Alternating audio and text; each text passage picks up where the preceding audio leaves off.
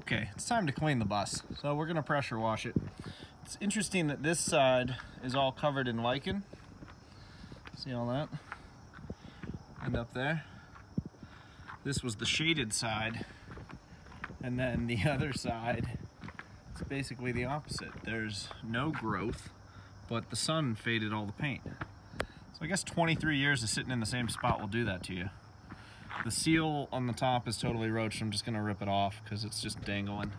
So the game plan here is to use some Simple Green heavy duty cleaner, the purple stuff, in this pressure washer, clean the car.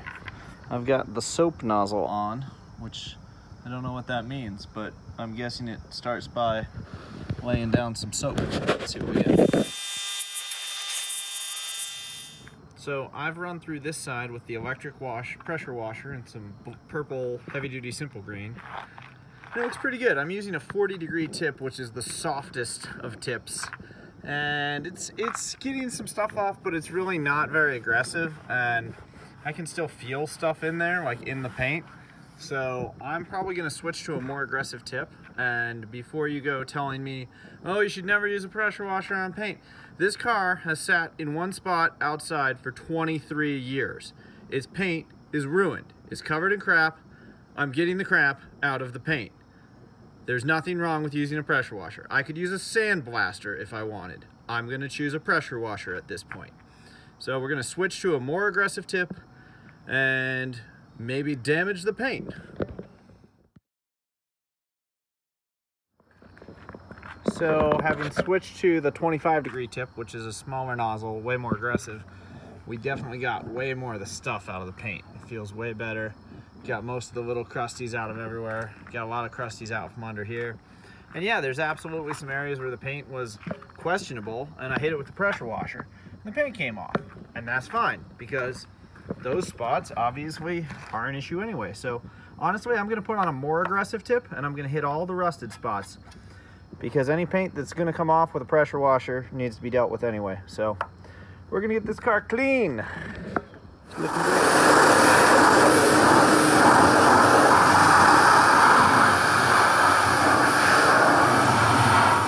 So we're uncovering something, and that is that this car has been painted. At least the front. The front, probably to this body line, has been painted. And I say that because all the paint's coming off, but then it's actually, it's coming off. So that makes a little bit of sense. It makes a fair bit of sense. It's hard to tell for sure, but that might have just been clear coat, but it has a lot of tint to it. It's hard to call that clear coat to me. The metallic is in there.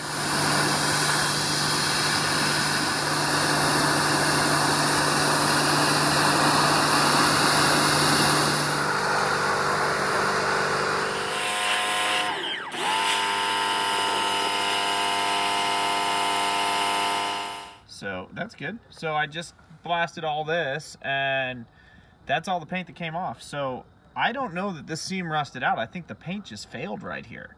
I don't see any reason at all to have to replace this panel. It looks completely solid. It just, the paint failed. This was a paint failure. That, same thing. This side looks totally solid. That side needs replaced. But that's the only big issue.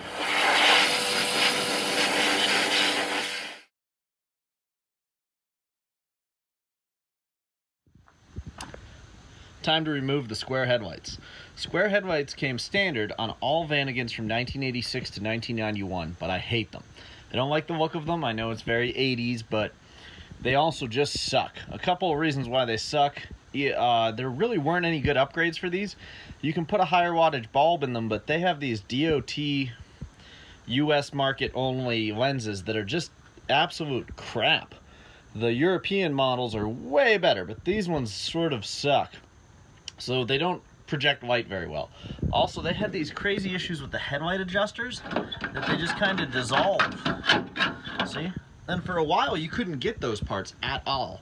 So what I like to do is remove the square headlights and put the earlier round headlights, single rounds, not the South African 4 rounds, but single round headlights from a 1980 to 1985 Vanagon on there. I personally like the look.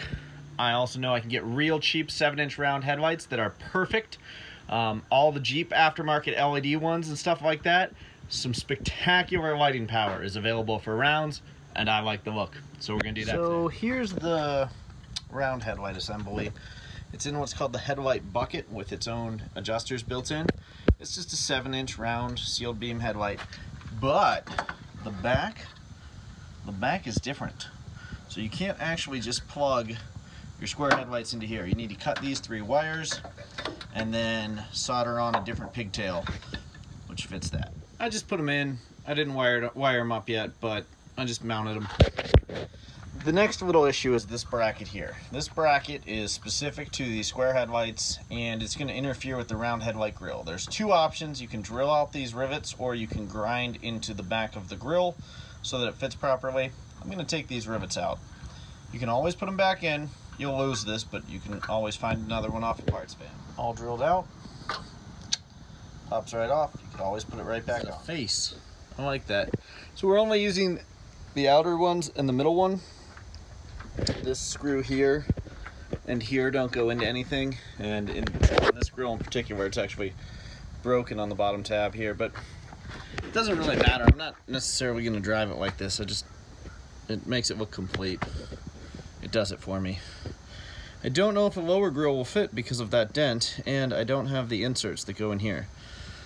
So we're not going to try the lower grill yet, but soon. These guys over here are working on putting on the wiring adapters for the round headlights because the wiring's different. So we got the Go Westy adapter kit, and then we just cut all the stock crap off and wired it in, hardwired it, because we're never going back to squares. Well guys, I got the lower grill on, all but that middle clip. That's fine because it's bowed in right there. But I want to put this bra on over it, which would cover some of that up. I got this great bra from my buddy Brian. I appreciate it, Brian, but it just shredded the second I tried to stretch it over everything.